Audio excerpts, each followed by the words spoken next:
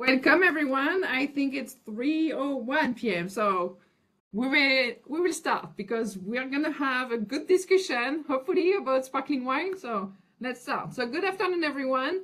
Thanks for joining us again for this new webinar.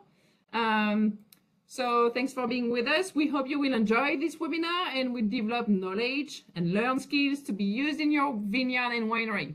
So I'm Dr. Aude Watrelot, an assistant professor of enology in the Department of Food Science and Human Nutrition at Iowa State University. And I'm co-hosting this webinar with my friend and colleague, Drew Horton, a research specialist of enology at the University of Minnesota Grapes Breeding and Enology Project. So before starting the webinar, just a few instructions. So the webinar is being recorded right now, and that will be available. The recording will be available on YouTube in few days, I think.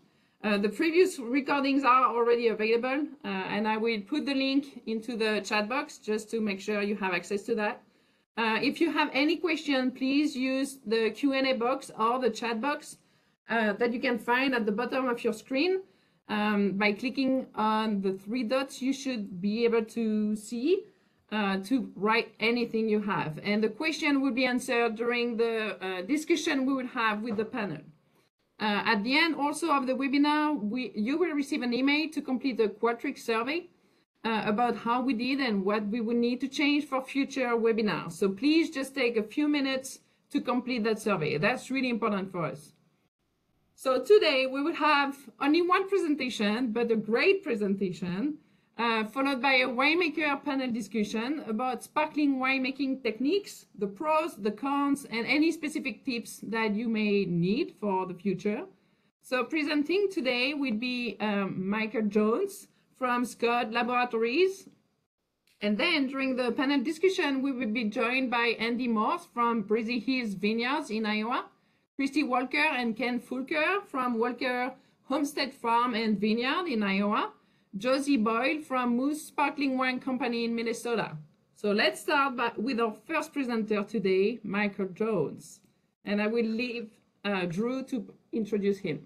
I will introduce Michael Jones. I've known Michael for many years, and he's always very informative and very entertaining. And I'll just remind everybody that Michael Jones, he's got about 35 years of experience, 19 of those years at Domaine Chandon making sparkling wine.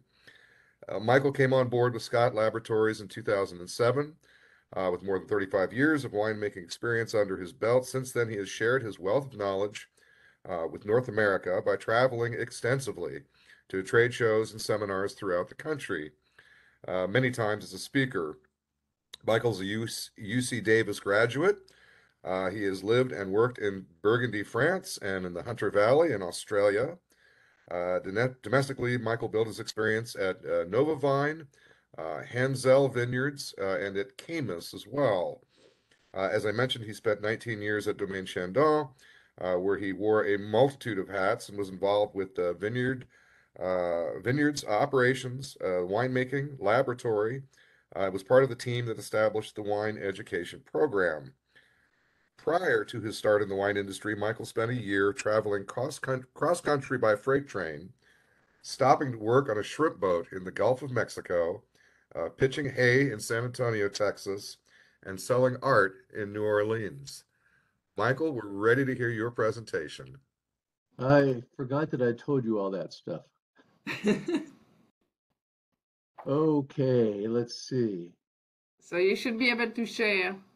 I just press share, and now oh, there. Okay, very good. Oh my God. So nothing is showing up. Nothing is showing up? No. Huh. And yet I did press share, and I have the this screen here. Let's see, let me try again. Share. It's coming. Okay, now is something showing up now? Yes, so put the PowerPoint, yep. And now? Yes, can you make in presenter mode? Yes, That little I need that to little get, that little uh, screen on the lower right. oh, there. No, it's for me, there. There you Okay. go. Perfect. Perfect. Yeah, on my computer's a little backwards. It was on the upper left instead of the lower right. So, uh, bubbles. Actually, bubbles is my first love of in wine. Uh, to the extent that in 1991, that was actually one of the best years of my life. In that I did not have a single day from January 1st to December 31st that did not where I did not consume at least one glass of sparkling wine. Anyway, in the US, the most important thing is to understand what sparkling wine is. To call wine sparkling wine in the US, it must contain 3.92 grams per liter of CO2 minimum, and that's created by fermentation in a closed container. If it is artificially infused with CO2, it is considered to be carbonated wine. Uh, Methods of production. Traditional method, this is what goes into the making of all champagne. Pet nat, and I'm going to get more into descriptions of these as we progress. Uh, Pet nat is the oldest method for it's the method ancestral, and it preceded the traditional method for making a sparkling wine. Charmat method is a sort of the second newest method for making sparkling wine. It was developed in Italy and then at the end of the 19th century, and then perfected in France at the beginning of the 20th century. Uh, there were two other kinds of means of making sparkling wine that we're not going to cover: transfer and transversage.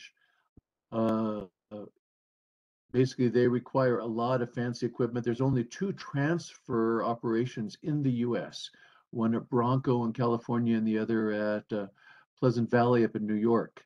And it requires a tremendous amount of very expensive equipment that can take, all of which can take high pressure. And then, so of the things that we're covering, I'm going to end up with carbonation because there is a lot of that going on. And carbonation is actually can be a lot of fun. When I was traveling along around the Mediterranean, especially in Italy, in the middle of summer, you were always, for your white wine in a restaurant, given the option of having a slightly frisante or slightly carbonated wine.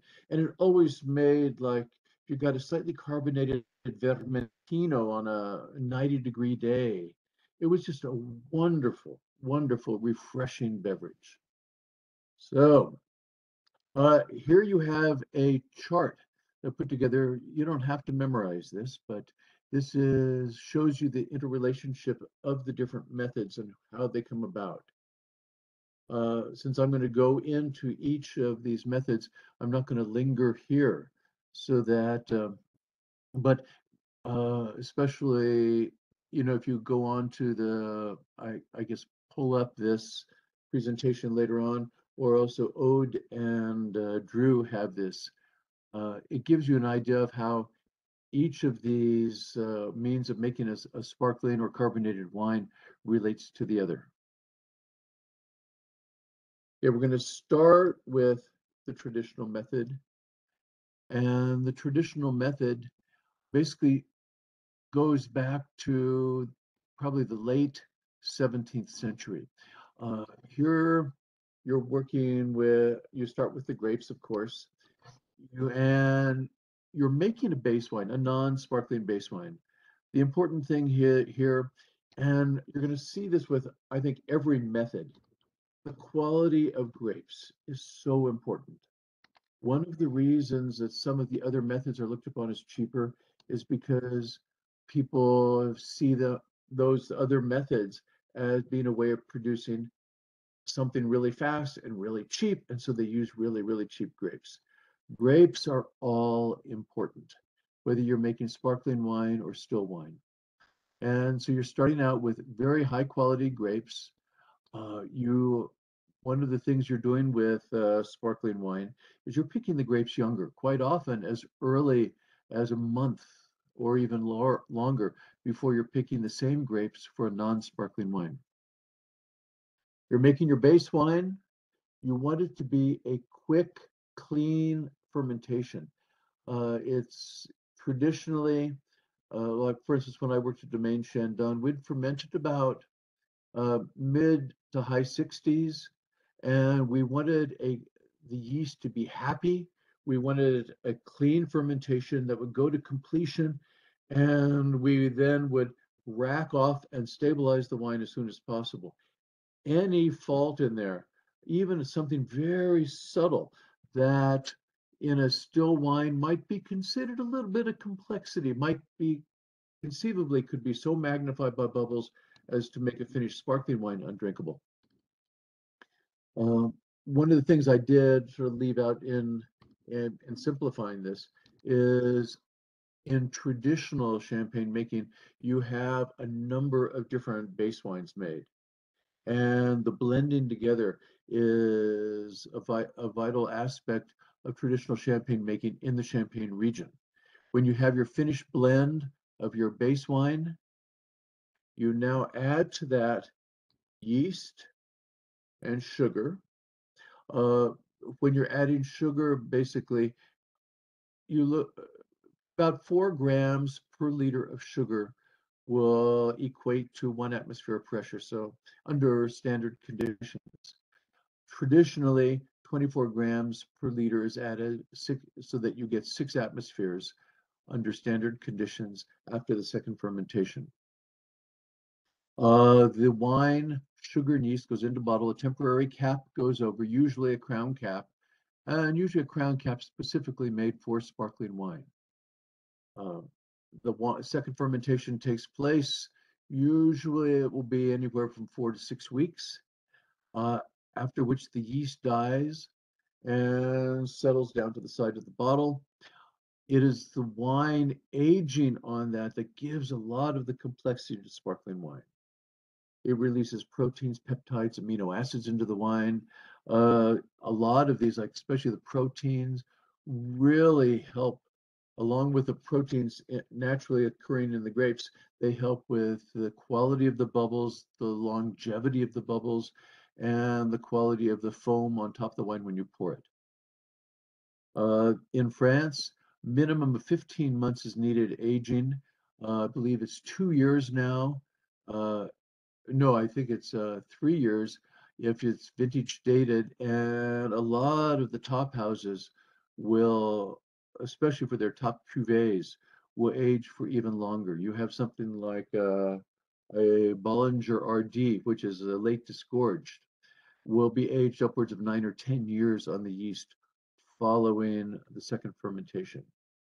And talking to some of the technical people over in Champagne, say after about 10 years, no more actual gain is made from the autolysis or the breaking down of the grapes. After the second fermentation, after the aging, you now have to get rid of the sediment. So the first step in that is riddling. I'm sure you've all seen riddling racks, these A-frame racks with holes drilled in them.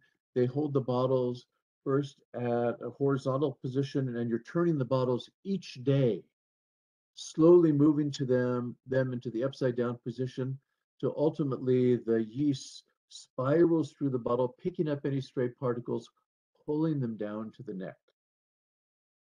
At that point, the bottles are pretty much in the vertical position. The bottles are then they're chilled down, and then when they're pulled out of the chiller, and you chill them down before disgorging or before opening them up to remove the sediment, you chill them down because in colder temperatures, you won't lose as much pressure inside the bottles. When the bottles are upside down, the bottles that go into a rack that holds about 1.5 inches of the neck in a freezing brine, and it causes a frozen plug to encapsulate the yeast. The bottles then put upright and disgorging. You pry off the temporary cap, the pressure inside blows out the frozen plug of sediment. During the brief time that the wine is open, a dosage goes in. This is a sugar syrup mixed with a little bit of sulfur. Other things can be added to change the flavor. Traditionally, quite often they would use a little bit of brandy. This is the last chance to actually impact the flavor of the wine, and then the cork goes in. That is the traditional method. This is a picture, actually two pictures. The picture on the left shows you the traditional riddling racks. In many houses that I visited over in the Champagne region, they've switched to the picture on the right, which is a Giro palette. It is a riddling machine. It is a bin. It holds approximately 500 bottles, and they work by a computer program where the bottles start out in the horizontal position, and the whole bin is moved a little bit each day, slowly working its way into the upside down position.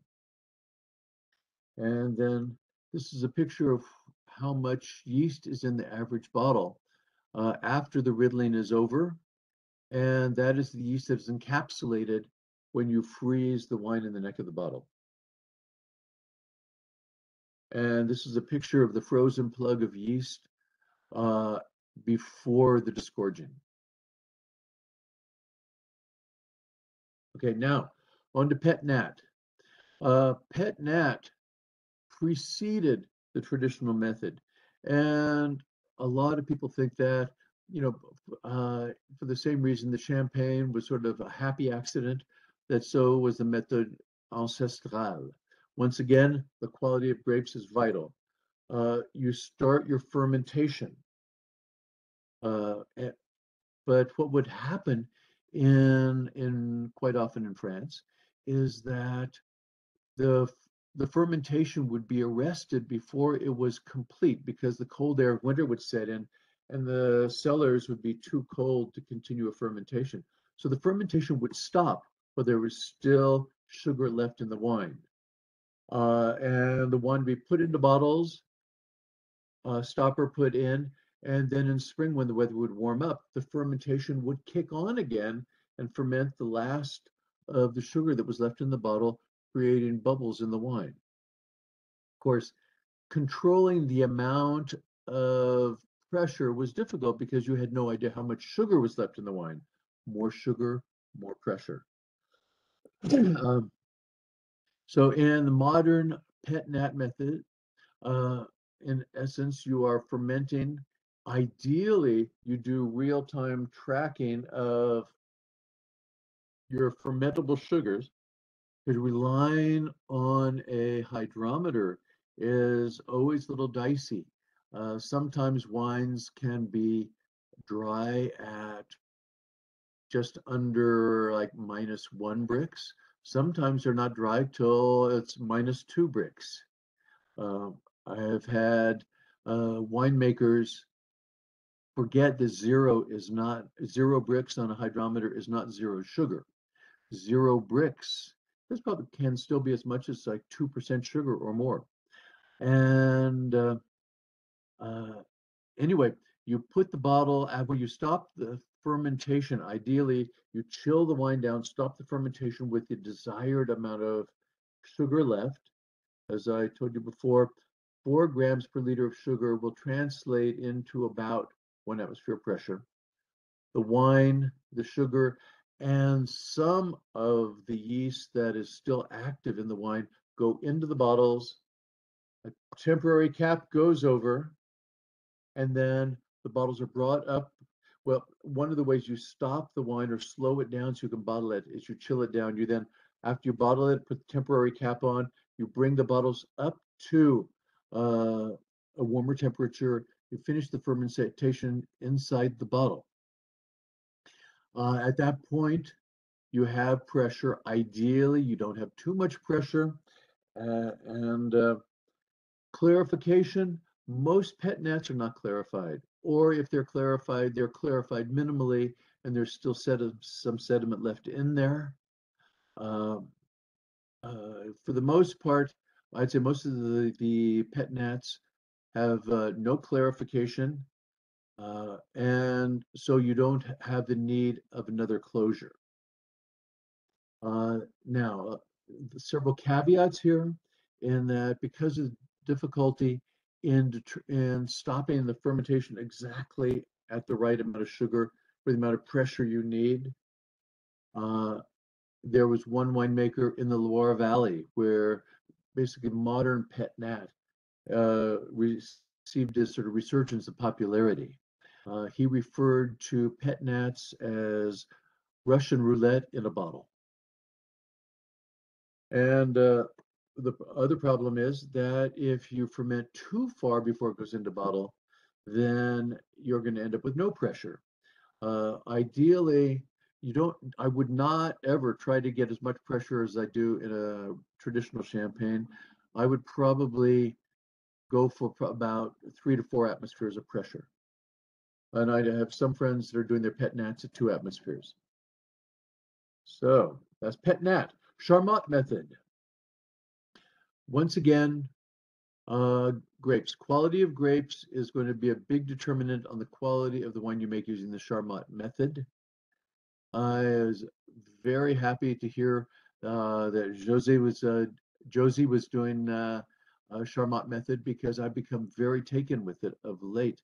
A friend of mine who is German said that in Germany they have Charmat producers all over the countryside, and when people have an abundance of grapes, you make the wine you need for your still wine production, and you take the excess over to the Charmat producer that makes it into sparkling for you.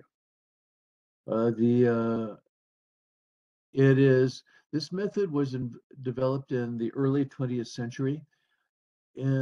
Basically, you make your base wine, you add sugar and yeast.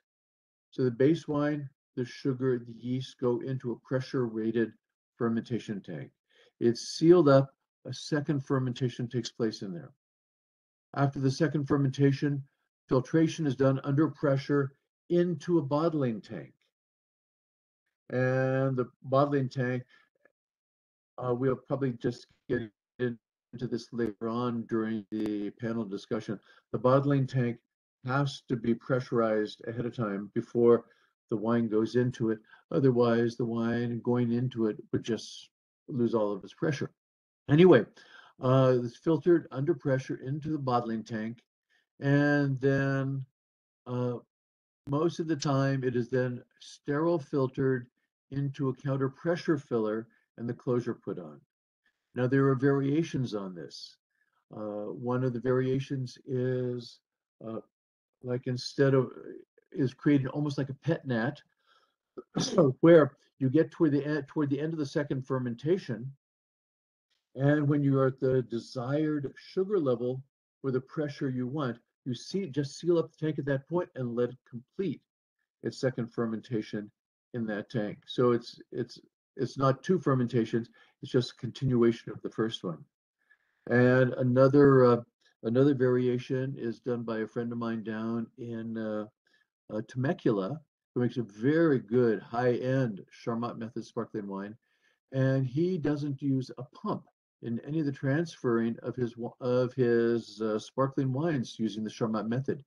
He uses pressure differential, so he will get up to 6 atmospheres in the fermentation tank, and in his bottling tank that he's filtering to, he will have that set for 5 atmospheres, so that extra atmosphere of pressure will be enough to push the wine from one tank to the other.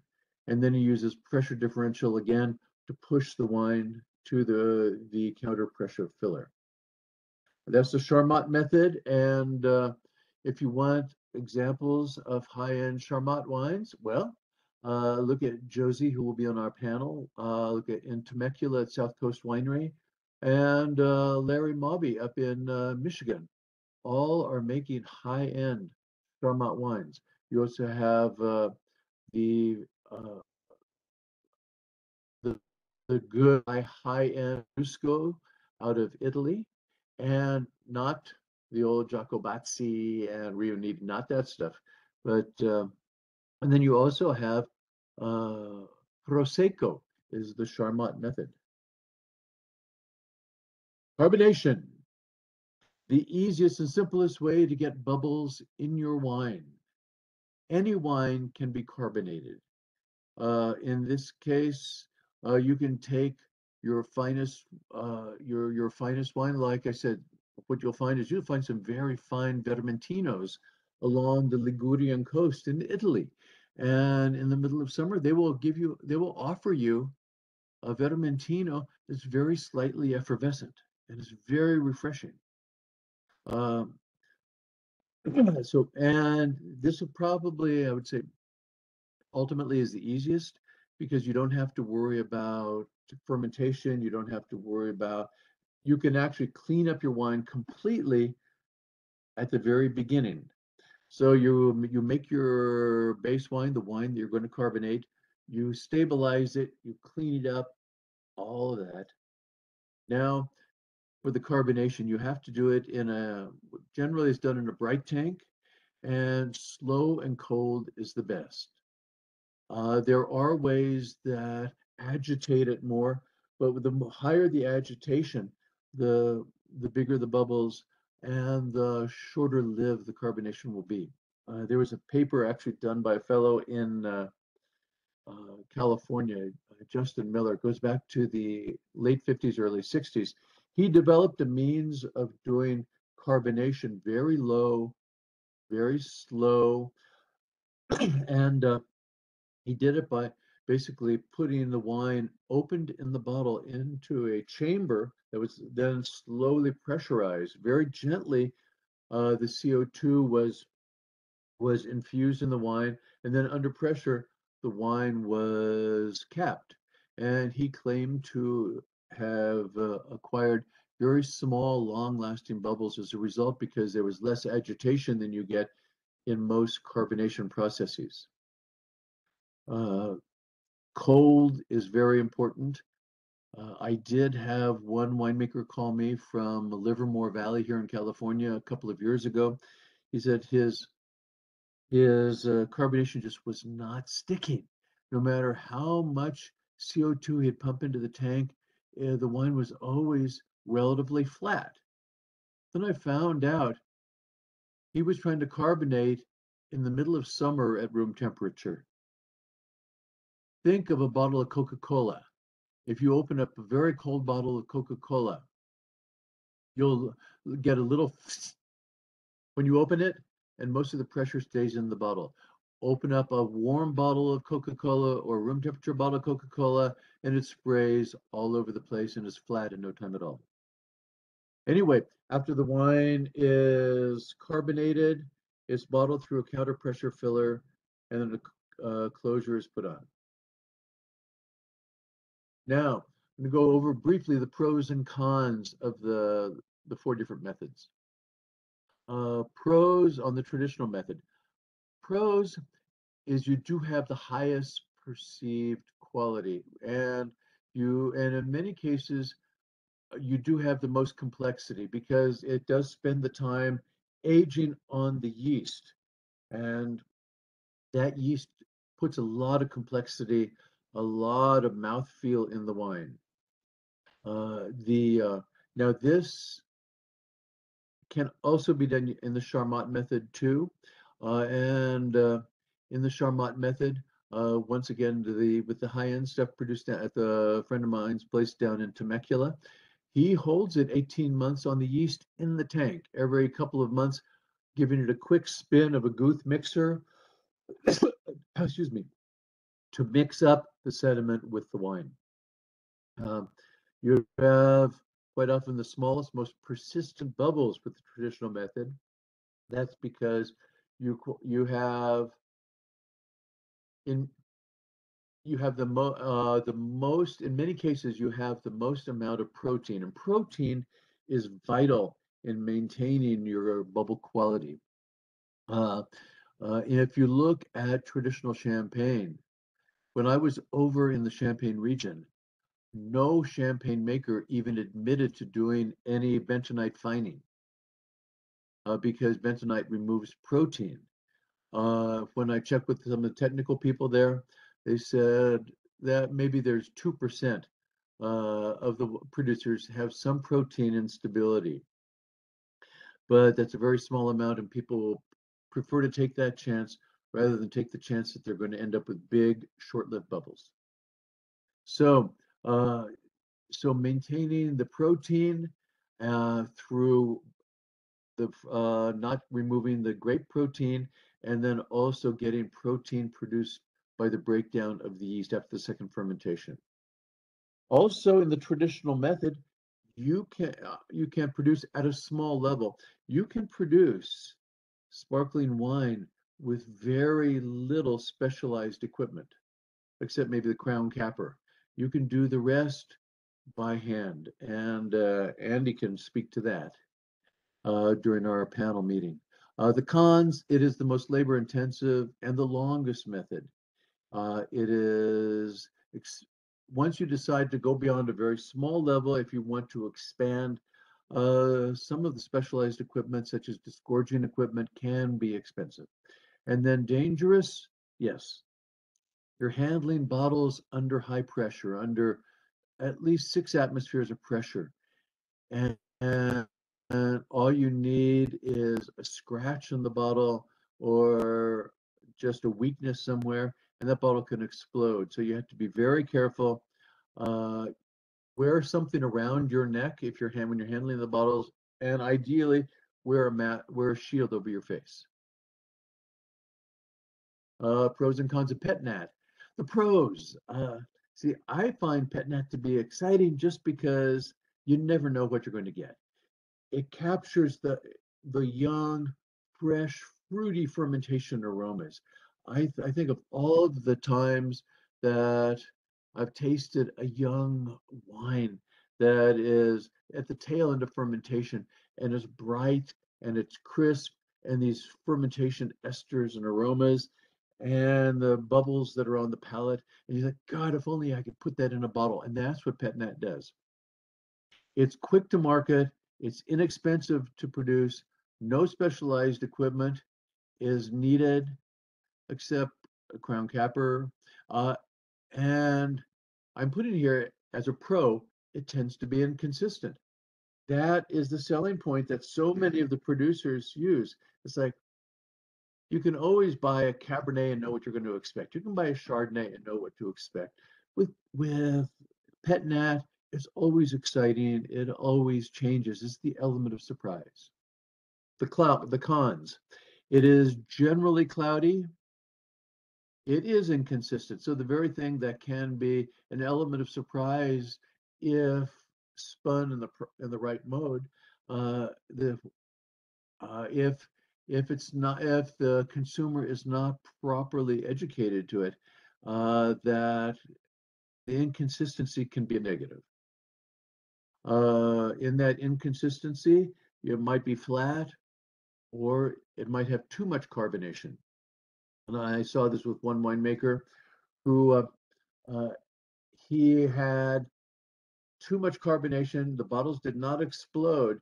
And so long as the wine was in the cellar where it was kept nice and cold, everything was fine. But when they moved it into the tasting room and it went up to room temperature, all of the bottles started spewing around the crown caps.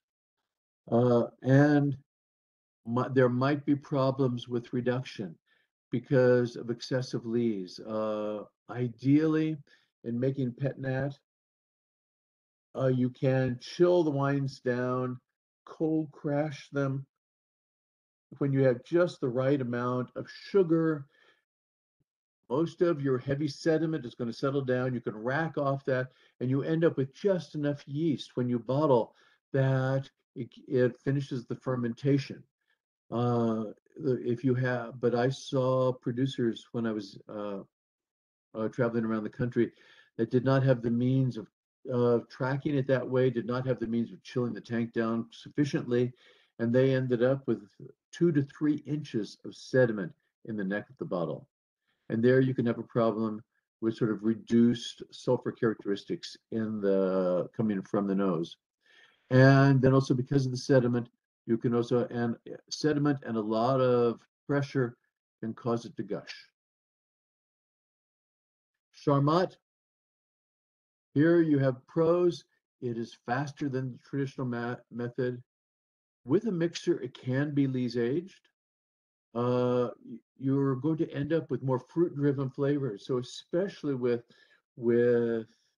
hybrid grapes, which for me, so much of the charm and so many of the hybrid grapes are these incredible fruit characteristics. And the Charmat method is a wonderful way to maintain those flavors and aromas. Uh, Once the equipment is acquired and it very low labor costs. Now the cons, the initial investment in pressure rated tanks, pumps, filters, everything pressure rated. The initial expense is quite a bit. One of the things you're fighting against in the general market is because of things like, I don't know, famous French champagnes like André and Jacques Bonnet. There's this image of Charmat as producing only poor quality. But as I mentioned, if you go over to Europe, you'll see some very high quality sparkling wines made using this method, including Prosecco and some of the high end, like the Lambrusco Grasparoso out of the area around Modena and Emilia Romagna. Generally, the bubbles will be depending on how it's treated. If you don't overfine the base wine, you're going to end up uh, uh, with you can have some pretty good bubbles, but generally the bubbles are a little bit bigger, a little bit shorter lasting than traditional method. Then finally, carbonation. Pros, it's fast and easy. Cons, bigger, shorter lived bubbles. You get no added complexity from a yeast after the second fermentation. And then the expense of bright tanks and counter pressure fillers, etc. So I will close this off. This is a picture I took on a wall in the middle of the Champagne region in the town of Auvilliers. It's called the morning prayer, la prière du matin. It's Donnez-moi la santé pour longtemps, du boulot pas trop souvent, de l'amour de temps en temps, mais du champagne tout le temps. Means give me health for a long time. Work not too often. Love from time to time, but champagne always. And on that note, thank you, Drew. Thank you, Ode. And thank you, everybody else. Thanks, Michael. That's a good ending note. I love it. Thanks for your great presentation. That was really good to have a real overview of every technique. But I went 31 minutes. I'm sorry. That's okay. That's okay. Yeah. Okay. Good. So thanks for all that great presentation. So now it's the time for you to put any question you have in either the Q&A box or the chat box. I already see that we have 2 questions. And so we are with different winemakers who hopefully will help for that discussion. Yes, indeed. We're ready for the panel discussion. As Ode mentioned earlier, we'll be joined by, and raise your hand when I mention your name, Andy Morse from Breezy Hills Vineyard in Iowa, Kristy Walker from Walker Homestead Farm and Vineyard in Iowa, along with Kent. Kurt. Did I get you? Kent. Kent. Sorry. Kent. And Josie Boyle from Mousse Sparkling Wine Company in Jordan, Minnesota. We are fortunate indeed today to have so many experienced winemakers here to discuss the subject of sparkling winemaking. And I'll just add that in most of these cases, these are smaller, newer producers who have really built their own cellars and have acquired their own equipment and their own knowledge and experience, especially in the use of our Midwestern interspecific hybrid grapes. And so any of you folks out there listening, you've got an incredible opportunity here to get some really practical nuts and bolts knowledge on how to start your own sparkling wine program. Ode, you said we've got a couple questions? Yeah, and it's coming. I'm very happy to see all those questions. So the first question is from Maulik. In Charmat method, you mentioned, Michael, that it's necessary to push the wine from second fermentation tank into a bottling tank. So why is that? And could the wine be bottled straight from the fermentation tank using a counter-pressure filter? It would be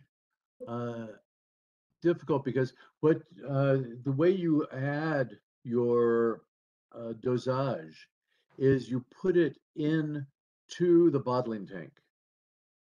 Well, before you seal up that tank, so you can add your dosage to the bottling tank, and then when you filter into the bottling tank, the dosage mixes with the wine. Now, I'm sure that there are ways, and I think I've heard of some systems in Germany where they have inline dosage additions. I have not seen any of that in the United States, and that would require some very fine tuning and probably some very expensive equipment.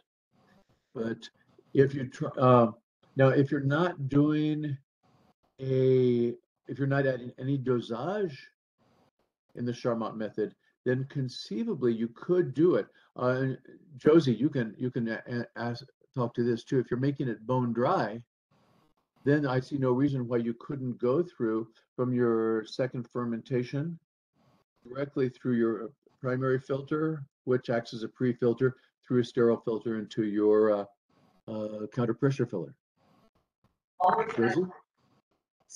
Yeah, the only thing I would think of is just making sure your sulfur levels at bottling are correct. So again, it's if you're, I don't know.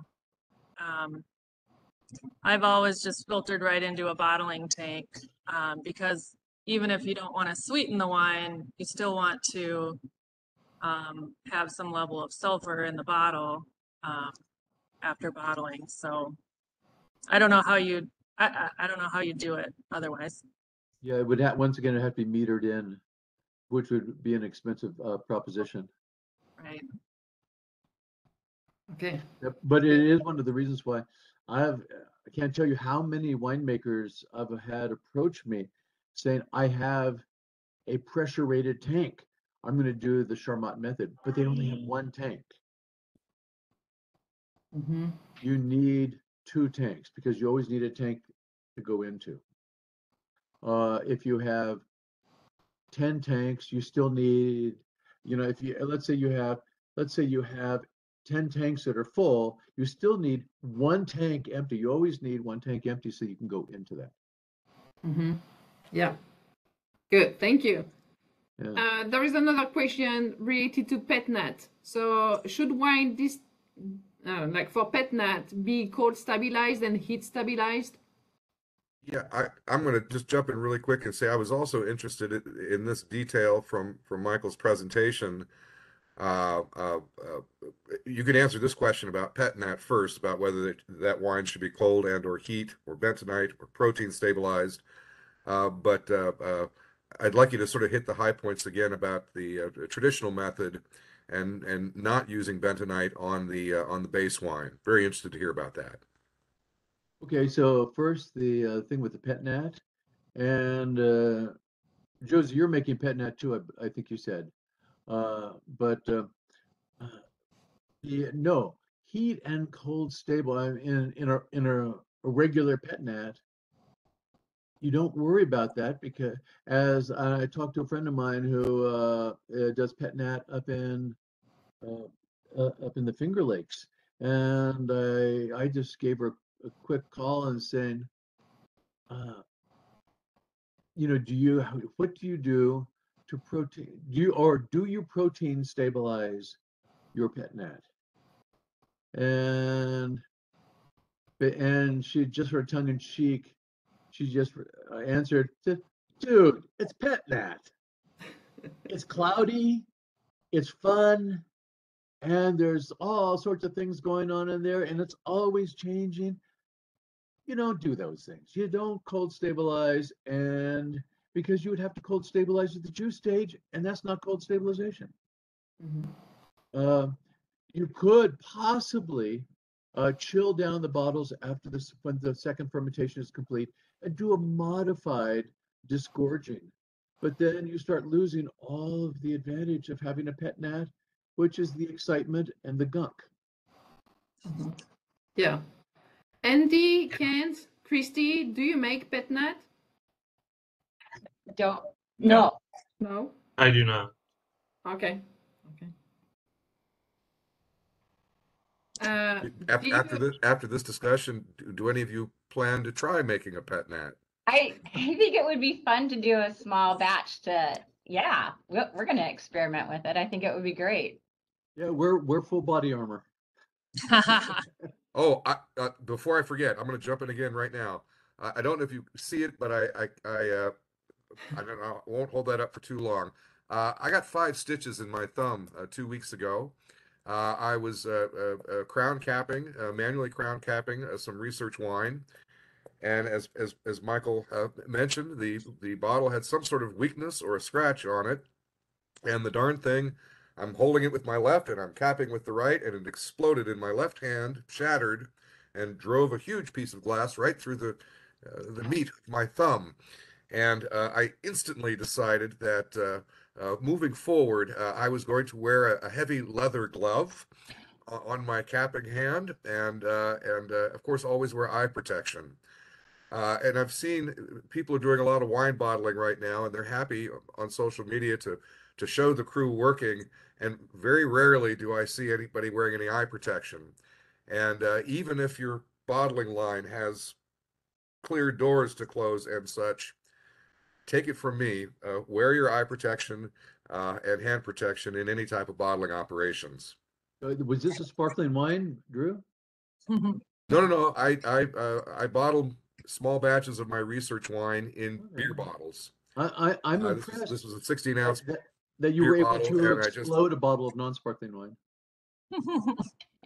just for my little research batches, where I maybe have 3 or 4 bottles of a wine, I'll just put it in beer bottles because I don't want to mess with corks. Yeah. Okay, and to your point about, oh, go ahead, Josie. Oh, I did want to just mention, I do encourage people to try making pet nat. We opened in, I guess our second harvest was in 2020, and I made like a little tiny bit of pet nat. I did 10 cases just off one of our fermentation tanks that was tasting really nice. And I put it into heavyweight sparkling bottles with a crown cap, and people loved it. So last year we actually did 2 different lots. We did a white and a rosé, and we did about 25 or 30 cases of each of those. And people are just loving them. We sold out of the white, and we're almost out of the rosé now. So did you price it less than the sparkling? No, more actually. It's something new, and depending on where you are, it's something that most people will not have heard of or won't have tried before if you're in more like rural, outside of city areas. So for us, most of our customers, it's kind of like their first pet nat they've ever tried. But ours turned out really nice, and as long as it's a nice, clean fermentation and the wine tastes good going into the bottle, obviously you don't want to have any issues with the fermentation. But yeah, we've had a good luck, and we're gonna make even more this year. So cool. That's good. And it doesn't take a lot of equipment. To do it. So yeah, that's my 2 cents. So now we have like a few questions about traditional methods. So I will combine them, but 3 questions. So the first one is, would you still pick early the grapes, hybrid grapes, for the traditional method, because they tend to be very acidic if you harvest early? So do you keep that high acid grapes? Do you harvest them early to make the sparkling wine following traditional method? And then what are the pros and the cons of malolactic fermentation of base wine? And another question is, there are so many ways to sweeten sparkling wine, I think. So how do you decide how much dosage to add and what type to use? So I have 3 questions just for the traditional method. So, Who wants to start answering? Josie, you want to start? Or Andrew, Andy, if you have any? I'll jump in. For at least for the hybrid grape question, on that end, when I at Cedar Ridge, I always made I had 4 grape varietals that I used to make our sparkling, and it did pretty well. I think we got the Dick Peterson Award 3 years with it, and I picked the Brianna, and I picked that pretty early where I can get that tropical note with heavy pineapple notes to it. And then some lacrosse and La Crescent because I wanted that acidity. I did not go through malolactic fermentation. I kind of wanted that acidity, but only because I really wanted the aromatics. And one of the aromatics that I really thought was like this little sleeper grape that was perfect for sparkling was Elvira, which is a really late season ripener. And I knew I was never going to get it, so I always knew that it had to be super acidic. And I would always pick that. That was my blend. And when you're looking at, say, Chardonnay from Champagne, it's not 100% vintage very often. It's usually blended from previous years to create this blended Chardonnay. I don't have vintages and vintages of La Crescent. So, we kind of have to use a combination of our hybrids to create the flavor profile that we want. And I always thought that I like to go a little higher on the acid, even knowing, and Mike, you could prove me wrong, but there is a touch higher with carbonic acid after the we get the bubbles in the bottle that you also have to have in your mind as well. So you kind of aim a little bit lower on that acidity balance that you're looking for. But I think it works really well for your aromatics. But like I said, your choice in what hybrids you use is the biggest factor on what flavor profile you're looking for. Do you want it tropical? Do you want it to be more subdued and almost chewy or doughy? The method through the traditional style there, that what type of hybrid grapes you use is going to be not necessarily how early you pick, but what flavor profile and aromatics you want and how you get those aromatics through acidity. So that makes any sense. That's how I typically make our sparkling. Yeah. Good. Josie, do you have anything to add? Yeah, so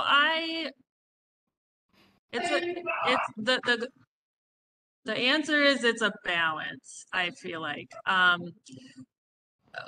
mainly use the U of M varieties for our sparkling wines, so the Brix does tend to rise pretty quickly before the acid drops, before you get like lower acids. But I don't worry about super high acids as much as I do about high Brix.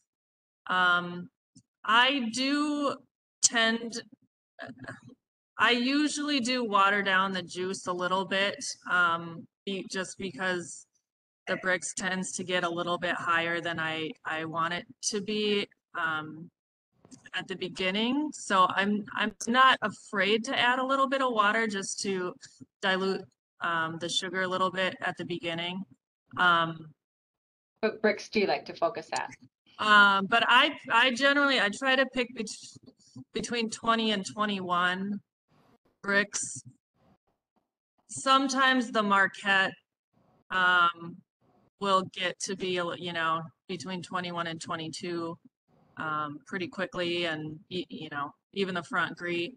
But yeah, I try to target that, and I don't worry about the acid quite as much, because there's things you can do in the cellar to reduce the acid later. Yeah. But there's not as much as you can do to reduce the bricks, I guess. Mm-hmm. Yeah. Andy, do you make, so we don't see you, we can just see your name, Yeah, I'm but holding off on my video because it seems to be slowing down my connection. So sorry. no, that's fine. So do you have anything to add to that? Mainly focused on our rosé, our sparkling rosé. We use 100% Frontenac, and we pick that usually around 19 bricks. And I mean, the pH coming in is right around 3, so we tend to carry quite a bit of acidity with the sparkling rosé, and I think that helps bring out the more, I guess, tart fruit notes that we want to have in that rosé. Yeah. Otherwise, we use in our cuvee we use Catawba, and that naturally carries quite a bit of acidity too, so that, you know, Mm-hmm. helps balance everything out. Do any of you take your wines through I can't ever say it, malodic fermentation if you're going to make it into sparkling? No, I don't. Actually, I can answer that Yeah. because I do a little bit of my own experimentally out here, and I put mine through malolactic, but that's because it is small batches, and I'm doing it experimentally. I don't have the means of doing a sterile filtration or stabilizing it, so I'm doing it for 2 reasons. I have picked the grapes at very low bricks, so my acid's very high.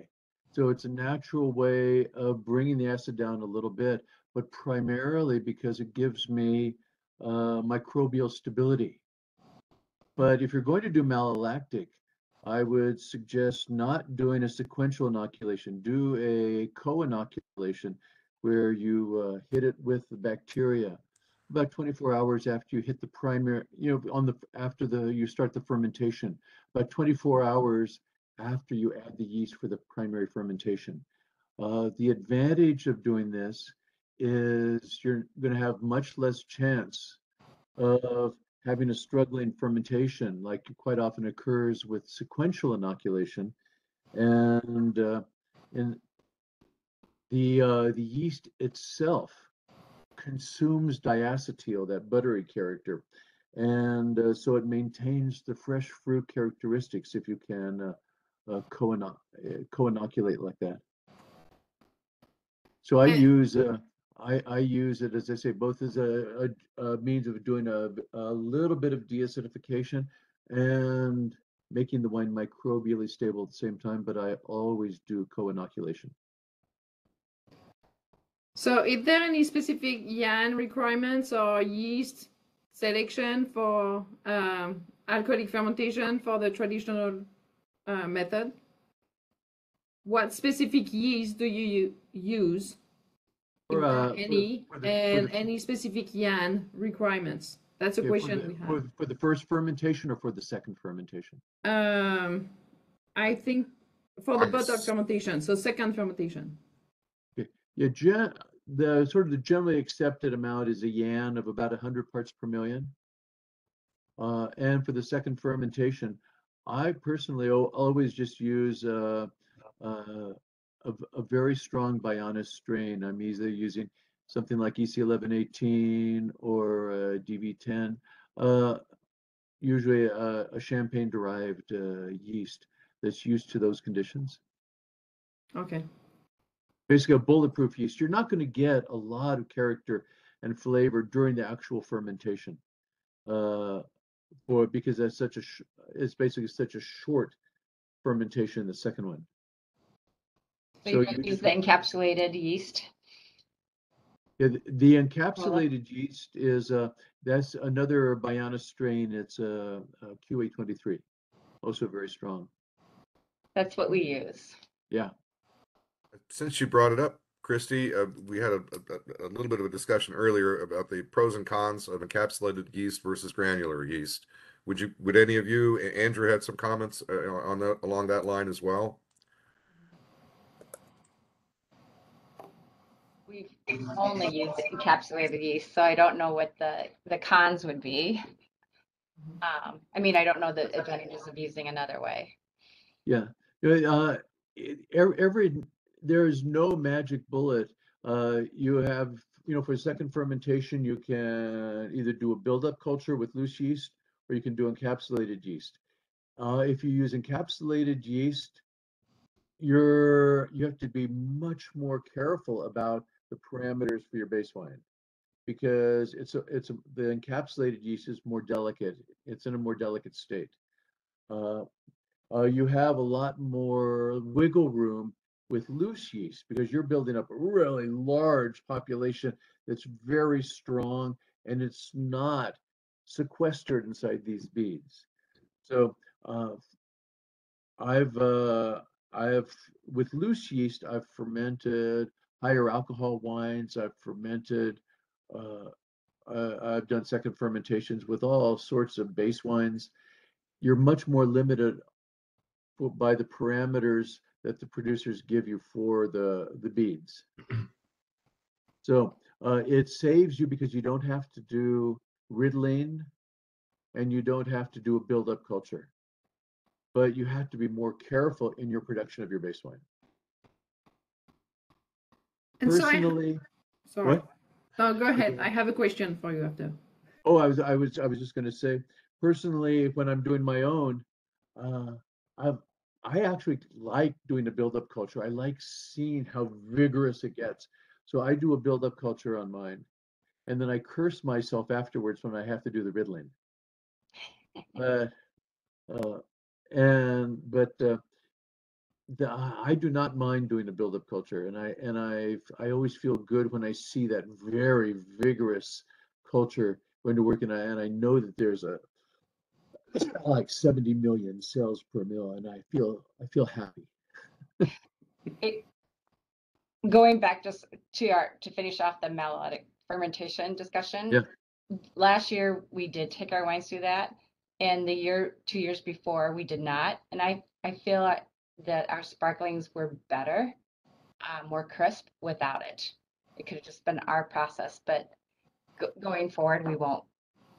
And I will discuss it, but we'll see. I mean, I thought we're selling them out. Nobody's complaining, but I personally enjoy them more without it.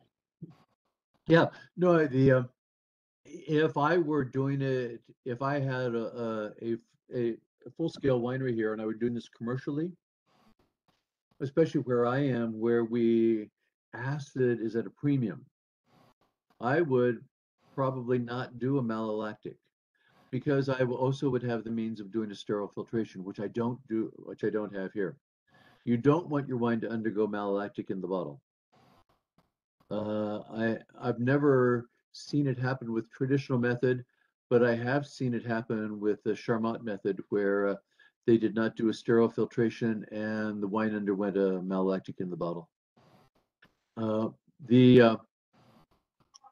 Personally, I'm jealous of you guys out there, because I'm an acid freak. I like champagne base wine.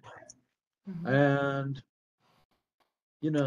basically give me a dozen oysters and a bottle of champagne base wine, and I'm happy. But not many people share my love of that acid. The Frontenac that Andy uses. Or oyster. Oh, yeah. The Frontenac that Andy uses is like, I love the Frontenac based rosé bubblies, and I remember tasting the very first one that you guys made at Breezy Hills. God, that was nice. It was fun.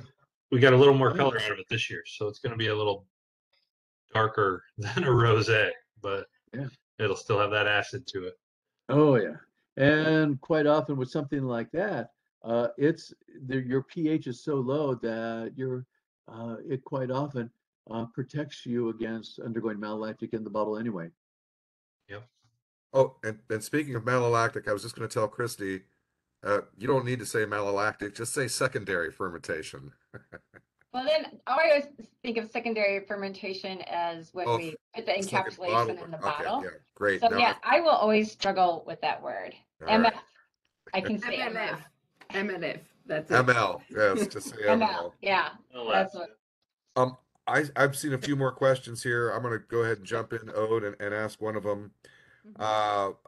There's a question about using screw caps for sparkling wine.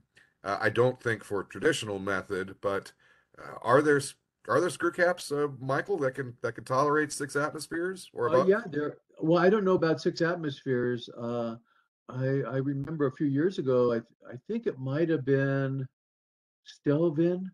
I think they came out with a cap for sparkling wine, but I don't know what pressure it will take. Do you know, Josie? Yeah, I recall they do have something, but I think it's probably only about 2 volumes or something. Like it's not high, but I can't remember either. So And there's also, I think Zork has a sparkling wine stopper too. But a lot of these are also are short-lived. They're not meant for any kind of long aging. And a follow-up question really quick. Michael, you mentioned in your talk about a specialized crown cap for either for sparkling wines or maybe it was just for tirage. What makes the crown cap special?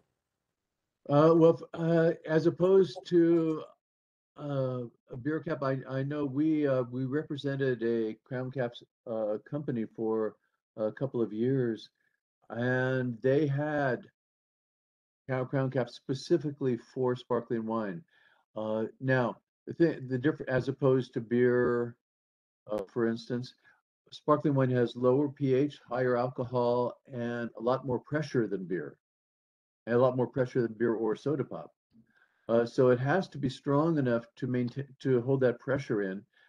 And insofar as the chemical makeup of the crown cap, I'm not sure, but it would strike me that it would behoove them to have metal being used that is more resistant to the high acid. And I know there have been issues with some crown caps, especially made from standard steel, with rusting when like a bottle above them was leaking and the wine came down on the crown cap below them and caused that crown cap to rust. So, What is the maximum atmosphere of most sparkling wines? Do we know? Jim, I would say 6. after disgorging, you're probably down around 5 atmospheres of pressure. That's under standard conditions. They usually goes from about, I guess, 9.5 to 11 grams per liter of CO2. Okay. Good. I do have a question about the foam because you mentioned the foam. That's really a quality of sparkling wines, right? And it's coming both from grapes and from the yeast. So do you use specific yeast? And that's a question for all of you. Do you use a specific yeast to have enough foam? Or do you, and also do you use, did you observe that depending on the grape variety that is used, the hybrid varieties tend to have a little bit more proteins than Vitis vinifera varieties? So did you observe in the past a difference of foam based on the varieties that was used? Does my question make sense? So 2 questions about the yeast and the variety. Okay, well, as far as the yeast are concerned, no, I don't, you're looking for a yeast where the second fermentation is just going to be bulletproof and carry out the second fermentation. And it's the autolysis, the breakdown of that is going to give you the proteins. And so I haven't I don't know that anybody's done any study as to which yeast in breaking down puts the most protein into the wine. Mm-hmm. But I know some aspects of it. For instance, in the aging, it's generally said that you want at least 9 months aging on the yeast, and that will help with with the removal of the yeast, because it's much harder to riddle before that. Uh, uh, if you have it aging less time on the yeast. The So far as the protein level, well, basically protein works with the CO2. They tend to cling to each other. Actually, Andy, I think, yeah, you were there, the seminar where Belinda Kemp and I spoke at the Iowa show. This goes about 8 years ago now. And she I showed. can barely remember last year, let alone 8 years ago. Oh, God. So young and so few brain cells. Right. It's all that sparkling wine. Well, yeah, you better make it worthwhile. But she was saying it's almost like myself, which is basically it's how like, for instance, it works when you are with detergent. Uh, you have this bubble, and it has a charge on it, and it attracts the positive charges of the protein around it, and so the protein tends to stabilize the bubbles, and the bubbles stabilize the protein. Mm-hmm. And So just to be clear, we're talking about for making a base wine for traditional method does not need to be bentonite stabilized. Right. yeah, Mm-hmm. now the thing is, with a lot, there are some hybrids, and especially the ones out of University of Minnesota, tend to be higher in protein. I was talking to Mark Wenzel down at Illinois Sparkling Company about this, and he's using only hybrids. And he said certain ones, like the ones out of Minnesota, tend to be uh, the highest in protein. And I think he intimated that he does a minor uh, uh, uh, protein or bentonite treatment with them. Some of them, like some of the more traditional ones, like Marshall Foch, tend to be much lower. So a lot of it comes from, it changes depending on what variety, it changes on where it's grown. Mm-hmm. Like, for instance, if you look at the Champagne varieties, Pinot Noir, Pinot Meunier, Chardonnay, uh, hardly anybody and nobody that I've talked to in Champagne protein stabilizes. The same producers that are over there are not doing any protein stabilization. Some of them have operations here in California. They've planted the same varieties, and they have to do a modified protein stabilization because the grapes get a little riper, they're a little higher in protein. The Mm-hmm. change in climate, the change in soil, all of these things affects the protein level. Yeah. And I So do that's still, what I ask. Like, did you observe any differences in terms of foam depending on the varieties that were used? Kristy, did you observe anything? I did not observe differences on the foam. Okay. But I'm curious the amount of the resting the wines for 9 months on the second fermentation Yeah. in the bottle. We don't do that for all of us. It's when we get, because we're small and we do everything by hand. It's Right. like when we get to it. I'm curious if other people wait 9 months, because we don't wait that long before we start using it. I'd say, well, it depends. I mean, if you're talking about the big guys like the Domaine Chandons, the Mums, yeah, they'll quite often be like for their regular brutes, age it usually anywhere from 12 to 24 months. Then you have their special cuvées that they might age longer. I remember Domaine Chandon would age their top of the line for 6 years. Gloria Ferrer would age it for 10 years, 9 or 10 years. On the other hand, you have some other producers that they want to maintain more fruit, and they're also looking at the bottom line, and they're aging for maybe 5 or 6 months. Yeah. And they have had, in some cases, they have had the primary thing is the issue with the ease of riddling and disgorging.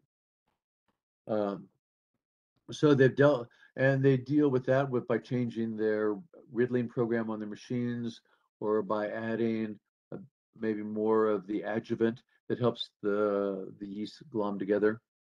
In your case, well, if you're using the beads, you don't have to worry about that Yeah.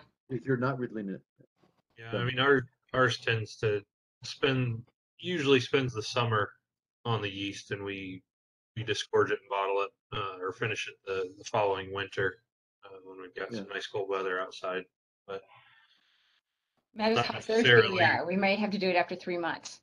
yeah, it's not necessarily by design, more so just when we get to it and when we have time, and we can't do it in the summertime. So Yeah, the logistics is important. Style, what style of wine you're trying to make is important. and we do like to have that little bit of aging time versus trying to push it out real quick. So usually letting it set over the summer is our best option versus rushing it and trying to get it finished right away in that same bottling season. And I remember at the seminar we did where Belinda was there, we tasted afterwards. I believe we tasted your Frontenac, and we tasted Mark Wenzel's Frontenac, and his tended to be brighter, fresher, more fruit driven, and yours had a lot more of that almost traditional complexity to it. Yep. Right. Thank you. I have a question about sterile filter. Can you explain how best to sterile filter into a counter pressure filler? We find that the cartridge agitates the bubbles too much during filling, causing excessive foam. That's a question from Anne. Think. Oh, for that, I would probably actually have you get in touch with our filtration guru. Her name is Maria Peterson, and she pretty much answers a lot of the actually hands-on direct questions about these things. She can be reached at mariap@scottlab.com. But generally, a lot of the aspects of gushing that I've seen in some Charmat places has to do with not only pressure differential, but temperature differential. If you have to make sure, oh, well, it helps if if all of if the room, the equipment, the filler, all of that are all chilled down so that when the wine hits it, it won't cause a temperature spike in the wine and cause the release of pressure. Or at higher temperatures, you'll lose solubility of your CO2. And we saw this one place where they were doing canned effervescent wine, and they were losing a lot, but turned out they didn't have a place to store the cans in the winery. And so they were outside in the sun, bringing the cans in. And so the wine was hitting it, and it was gushing like crazy. But other than that, some of the other, if it continues gushing, then I would talk to Maria about the filtration side of it. Good. Thanks, Michael. Yeah. So I just sent the link to the previous recording. It's not related directly, but anyway. We have other questions about pet nat. So we are going back to pet nat. At what sugar level do you put pet nat in the bottle? And what pressure do you shoot for in pet nats? So 2 questions for pet nats. Thank you, Josie. Yeah, Josie. Josie? Yeah. Okay. So I was told, and it has worked for me, is to bottle when the wine is under 1 Brix on the hydrometer. So as long as it's under 1, you should be okay. That should be like enough, like enough sugar has been consumed in the fermentation so that the rest of the fermentation in the bottle doesn't get too high. And of course it depends on the starting Brix of the wine and everything, but anyway, I under 1 Brix is a pretty good. I guess I've heard that from a few different sources, so I think that's kind of a standard metric for pet nat. Josie, just to be totally clear with these newer winemakers, are you using your +5, -5 hydrometer?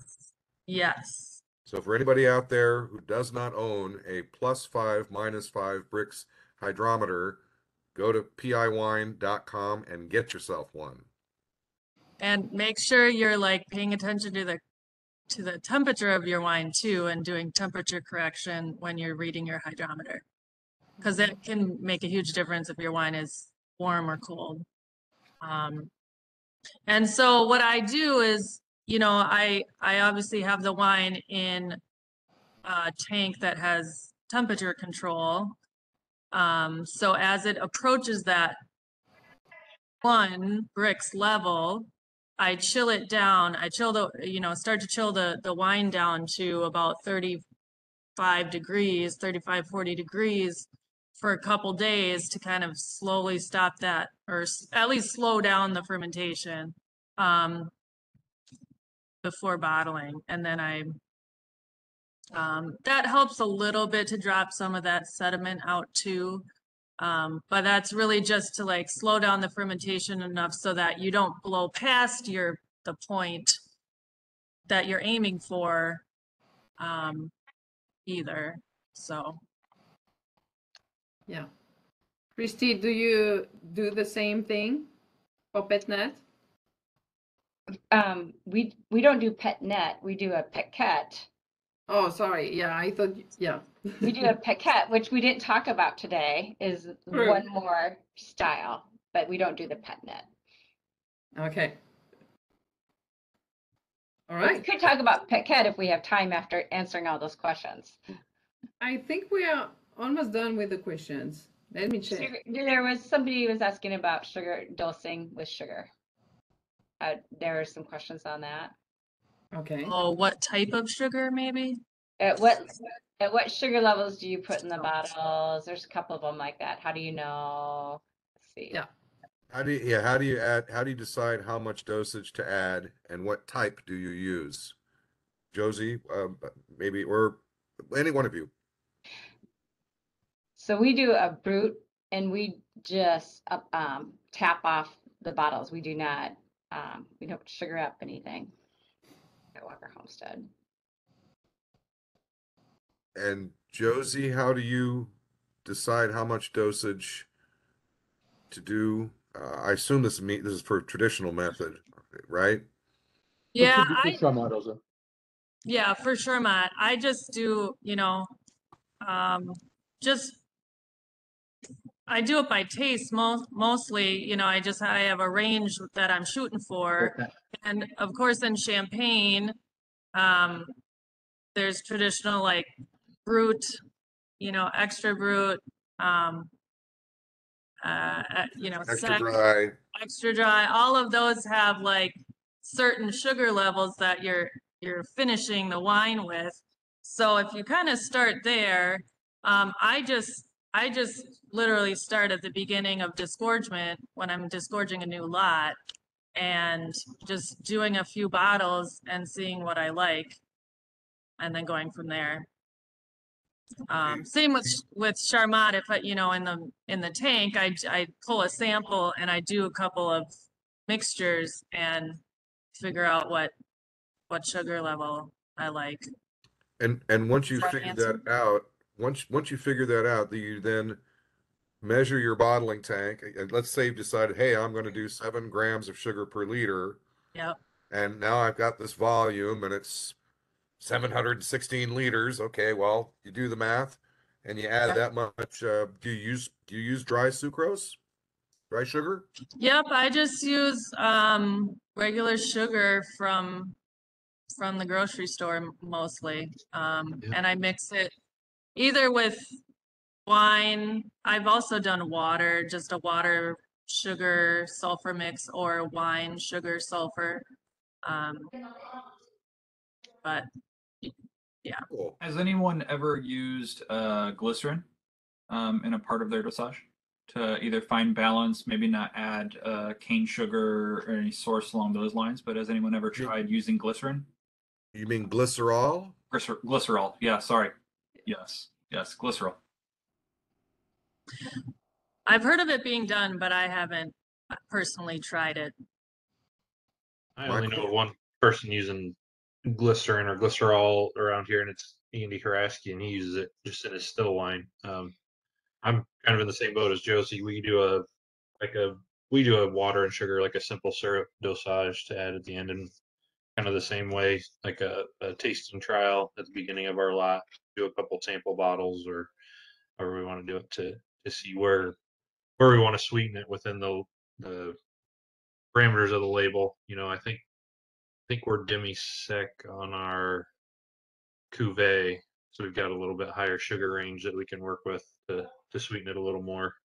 Sure. I just wasn't sure if glycerol would affect, if you're just trying to knock off the edge, if maybe we just went a little too far on the acid, and instead of adding sugar, if anybody's ever used that glycerol, just if it affected bubbles or if it affected any other type of methods. But I think you would also have to look at the legalities, because the government is very strict about what things you can add.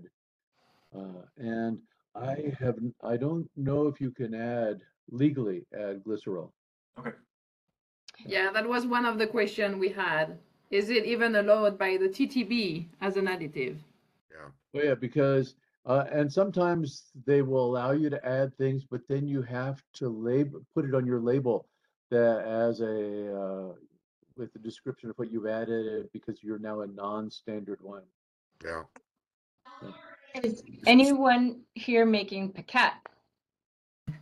Let's move on, Piquet. Not yet. You know what, Kristy, let me just ask one more question of Mike. We've got one more written question from Mark Wedge at Dancing Dragonfly. He says he's heard of a U.S. traditional style champagne maker using cork at tirage instead of a crown cap. Have you heard of this? Do you know who he's talking about? Oh God, I don't know who is doing that in the U.S. I know several producers that I wouldn't be surprised if they did it, but it's supposedly this is what like Bollinger does in France with their RD. They age it on cork rather than on crown caps. Good enough. All right, and now Kristy, go ahead. Give us a minute on Piquet. I'm going to real quick put a link in. Now I got to find you guys. I lost you. Sorry, I'm just sharing the screen just because we are close to the end time. Just to let you know that next time would be October 18. And we will talk about micro-oxygenation and oxidation management. And stay with us. We are going to talk about Piquet now. So is anybody out there making piquette? Which is the byproducts of the winemaking, and you Pomace. yeah, and you get like a lower alcohol fuzzy wine in a bottle, and we just cap it like a beer cap. So you're talking about taking what comes out of the press of white grapes, Right. let's say, Yeah, and adding some sugar and some water, and water, some yeast, and it ferments in the bottle, and you get so it has some of the characteristics that you spoke of the pet net. And at first I thought that when I first saw it, I thought, oh, I thought it was spelled Paquette, but then I see that they're two different things. Yeah, it works really well. It's a little bit lighter in flavor profile. Obviously, it's not using the actual juice, but it is a little bit of residual. If you're doing red grapes like a Marquette or Frontenac, you can make a really nice light rosé style with that piquette. It's just another way of being sustainable, using up and making a secondary product. And then it's also another great way to, by doing that same type of fermentation, if you have a distillation process, you can make grappa. But it's great for cocktails, mixers, on its own. It's definitely a great way to stretch your grapes and your product, your harvest out a little bit further and be able to recoup some more profitability. It's a great option. And the people love the story, just like the pet, it's something different, and trying that style and hearing the story behind it. We need to check with the TTB on what our options are for. Right now, we're making it and giving it away as part of some of our farm to table dinners. But we are going to explore how we label it, bottle it, and sell it. I seem to remember, Ode, maybe I seem to remember once reading that there was a law in France against paying the vineyard workers with piquette. Oh, yeah. Yeah, when I worked in Burgundy, what we called it, we didn't call it piquette, we called it la boîte, which means the wheelbarrow. And that was what you paid. That's what you gave the vineyard workers. And oh God, I still remember making the rounds of the workers that lived in the village with my winemaker, and every one of them would bring out this very acidic, very green wine that was low in alcohol. And by the end of the day, our stomachs were churning. And Yeah. Acid. Yeah. All But right. if you are interested in making piquettes, I would be very interested too to be in contact with you, because I'm looking at a way to add a value to the common waste of winemaking. So, and I'm gonna work still with you, Kristy and Kent, hopefully on this year on the piquette. Yes, good. We're going to look to actually be bottling it and selling it. We've had really good feedback from it, so. Well, and I would think actually that the hybrids would work better than vinifera, because the hybrids are much more aromatic. And so even with watering down, you're going to get a lot of components in there that are lost in the vinifera. Mm-hmm. And then of Agreed. course you have plenty of acid, so even though you're going to be diluting the acid, it's still going to be there, so that you're going to have that liveliness. And you can drink it for lunch and stay productive in the afternoon. That's how we'll sell it. You're talking to a group here that can drink anything for lunch. I know, we're so well exercised, but not everybody can do it as well as me. Can I ask a question about that? And Yeah. And maybe I missed it. Are you using fresh pressed grapes or already fermented grapes? The fresh pressed grapes. Okay. So grapes used for either rosé or white wine making. Yeah. And I've done both. Okay. We did all, yeah, we did our Petite Pearl. So we did all of them, yeah.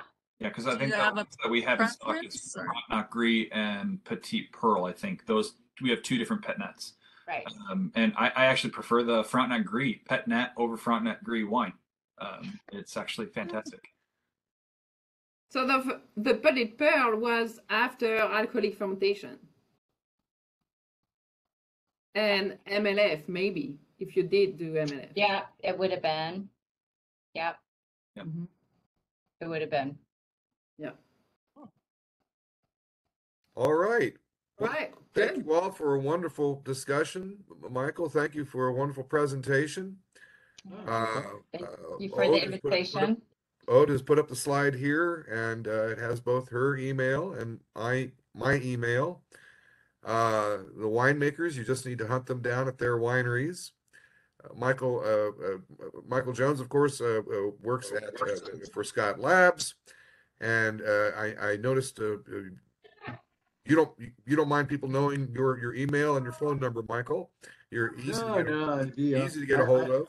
I get lonely here otherwise. Well, wonderful. Thank you again, all of you, for your participation. I think we're getting into the late part of the day. Yeah. Yeah, thank you everybody for your participation. It was great to have that great discussion about all types of sparkling wine. So as I mentioned, we will see all of you October 18 or sooner, but otherwise have a good harvest time, a good season, and feel free to take the survey. That's free. It's just gonna take 5 minutes. You're gonna receive an email. So, and I think that's it. Thanks for being with us, and have a good season. Thank you. everyone. Thank you, guys. Happy harvest, everyone. Bye. Okay. Bye. Happy winemaking. Thanks.